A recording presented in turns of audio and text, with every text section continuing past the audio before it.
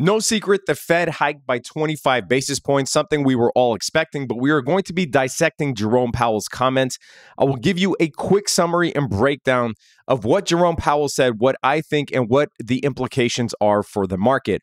We are also going to be looking at the S&P 500 chart, and we are very close to all-time highs, both on the S&P 500 and the NASDAQ, about 6 to 7% away. So I think a lot of people think it's inevitable that we get to all-time highs very quickly. However, if you look historically, there have been a number of times that we have actually seen a correction before getting to all-time highs. This actually happened in 2020 when we were very close to crossing all-time highs. We saw an 8.5% correction. This also happened in 2019, right before we tagged all-time highs. We saw a 5% correction. 2018, we were very close to all-time highs, and we saw an 8.5% correction. And you get the picture. So I'm going to go over what I expect from the market in the short to mid-term. Like I said, we're also going to go over Jerome Powell's comments, what that means for the market, and then I will show you what plays we are actually taking, what plays we have actually taken. One I gave out on the live stream yesterday, and it was on Meta. Meta's earnings actually came in really good. However, as I told you on the live stream, Meta's IV crush is usually 39% after earnings. And most of the time, Meta doesn't make the expected move. Meta's premiums were paying an insane amount. So we actually opted for a selling strategy. We sold an iron condor on Meta, trying to take advantage of the theta decay as well as the huge IV crush that Meta normally sees. We just closed that trade for 71%. This was overnight. Some of the easiest money you'll make is on option selling strategies. We also sold a covered call on Meta. We sold a 330 covered call as well. If you want access to all of our trades and analysis, options, futures, long-term stock holdings, as you know, I invested in Oxy. I also invested in XLF, which has seen an insane run-up after the banking fears. We bought the fear on the banks. Link is in the description below. Click on the link. Make sure you join us in the academy if you don't want to miss out on these trades. Let's get right into it. So in summary, Jerome Powell raised rates by 25 basis points. That was expected.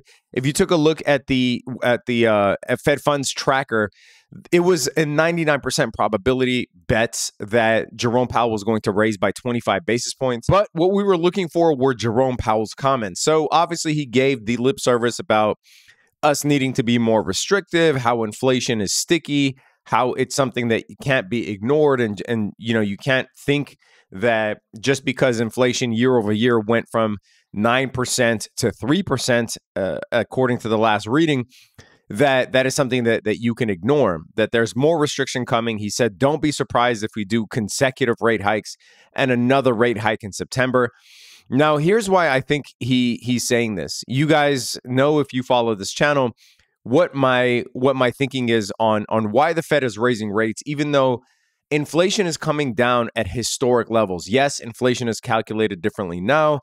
However, you know, if we are to take their calculations at face value, inflation is coming down at historic levels. So why would the Fed want to potentially break the economy and break the market by doing another Fed rate hike if inflation truly is coming down? Well, this comes down to a couple of things. One, wages.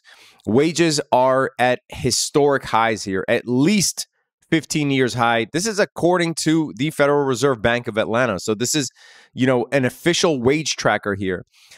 I believe that the Fed wants wages to come down. They definitely do want people unemployed, more people unemployed. I don't think they want a mass of people unemployed, but they want wages to come down, come hell or high water. So even though inflation is coming down, CPI is coming down year over year from 9% to 3% year over year growth, it doesn't matter. They want to see this go down. They want to see unemployment go up. And they also want to see core come down. You might not be able to, actually, yeah, you can see this.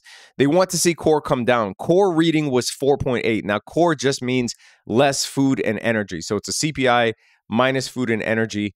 Core was one of the stickiest ones. Services inflation is included in core. However, we are down to 4.8. So the Fed funds rate currently is above 5. So we are definitely above core as well as above CPI. But I do think that they want to see that slammed further, that core inflation. They want to see it slammed to the ground even more. They want to see wages go down. because wages are putting pressure on inflation, but they're also putting pressure on corporations.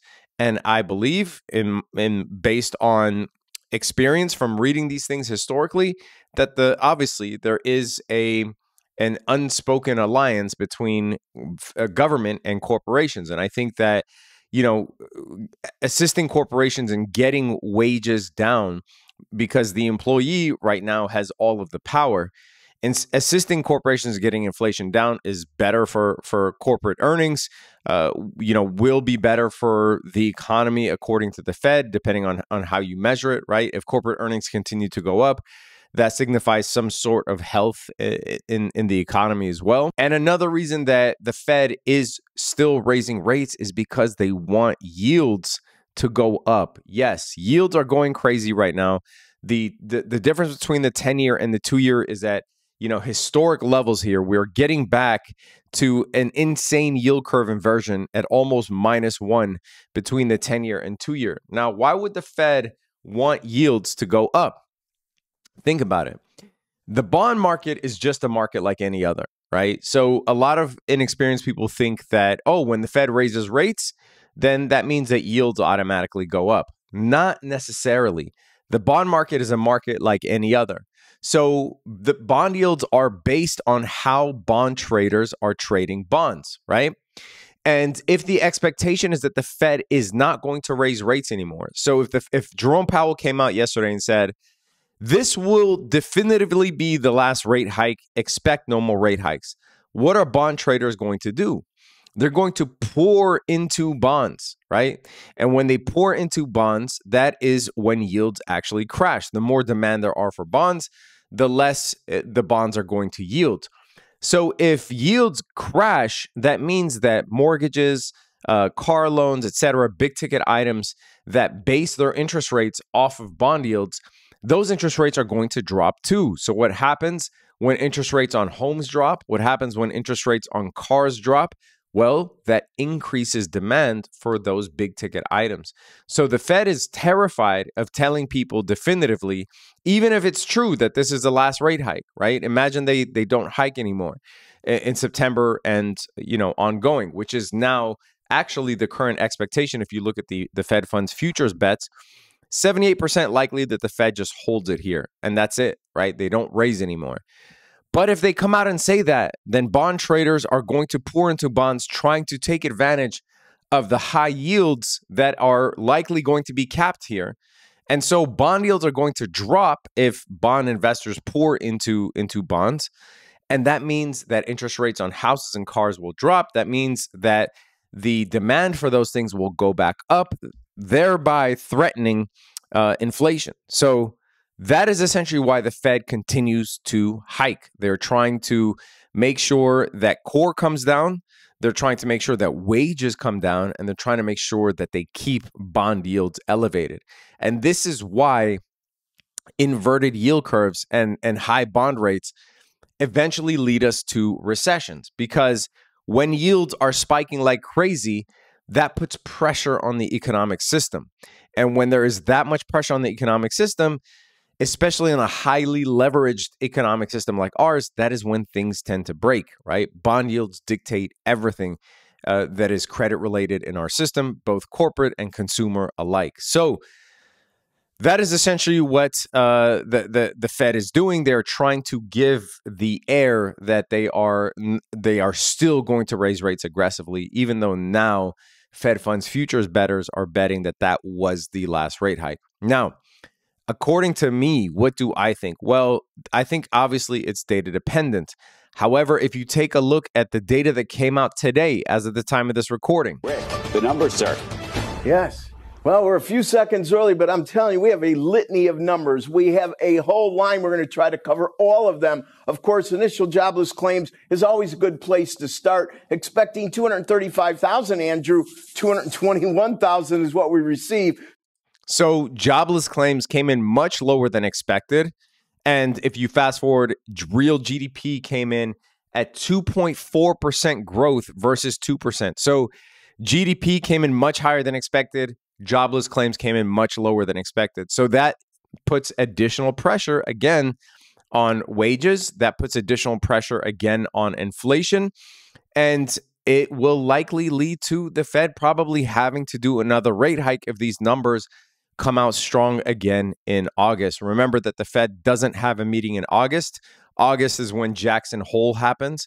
The next Fed meeting is September. So between now and September, a lot of data can change. But so far, the data is tracking extremely bullishly for the economy, which will put pressure on the Fed to raise yet again. So in my view, it's too early to tell whether the Fed is going to raise again or not. This could be the last rate hike, depending on the data that comes out in August. We will have two more data sets. We will have August and September before the next September FOMC meeting. And we will see, right? If it shows that there is a slow growth in the economy between now and then maybe the Fed pauses. However, if we look at earnings, earnings are killing it. If you look at Netflix, if you look at Meta, if you look at Microsoft, they are still killing it with earnings, right? So in my view, things are looking like the Fed will likely have to do another rate hike as of late, right? Obviously, things can change, so don't hold me to that. Now, in terms of the S&P 500, I do think it's inevitable that we get to all-time highs. It's inevitable that we get to 4,800. It's inevitable on the NASDAQ that we get to, let's look at the index, instead of QQQ. What am I doing? It's inevitable on the NASDAQ that we get to 16.8, right? However, it's very common, as I stated at the outset, it's very common for us to fall just shy of all-time highs and see a correction. And again, if you've been following this channel, you know that in my view, I think that we will get a summer correction. I think August, September are generally bearish months. And I think that sets us up for a potential correction. And as I said, a month after hitting a bull market, we tend to see a correction. That is very common that we see a pullback to a correction. So somewhere in the 5 to 10% range before continuing on the bull market. And I expect that to happen. Also, if you've been watching this analysis, you'll know that I was saying July is historically one of the most bullish months. So if you look at the screenshot here, you can see QQQ, the last 16 Julys going all the way back to 2008 have been bullish. So I expected July to actually end green. We are now coming up on the end of July. The last trading day of July is actually tomorrow, July 28th, as of the time of this recording. Actually, no, wait, it's Monday the 31st. Okay, so 2 more trading days left in July. And as I stated before, once we hit a bull market, it's very unlikely that we fall back to bear. So in my view, if you are looking to enter the market, you want to do so on major pullbacks if and when we get them. Wow, look at this bearish candle on S&P. This is a bearish engulfing candle if it holds today. The market hasn't yet closed. So, but yeah, that is the analysis so far, is that I do think we will eventually hit all-time highs, by the end of the year. I think we do see a summer pullback coming, 5 to 10% range. I do think those pullbacks are viable. The economy still looks strong. I do think that the Fed wants yields to continue going up. And if the economy continues to act in a strong manner between now and September, I do think the Fed does another rate hike. But until then, I'm going to take the opportunity to sell puts on these pullbacks.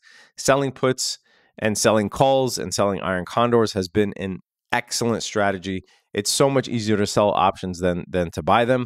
And otherwise, we are trading futures, day trading futures on a day-to-day basis. We had a 20-point short on the S&P 500 today on the S&P 500 futures. That's $1,000 per contract. So make sure you sign up. Link is in the description if you want to learn how to navigate any market using options, using futures, using long-term stock picks, etc. Link is in the description below. It is well worth it. I guarantee that you won't be disappointed. Click the link in the description, apply to join the academy. Leave a comment down below. Let me know what you think of the Fed. Do you think that they were hawkish? Do you think they weren't hawkish enough? Let me know if you think that we are going to get a Fed rate hike again in September, or was that it?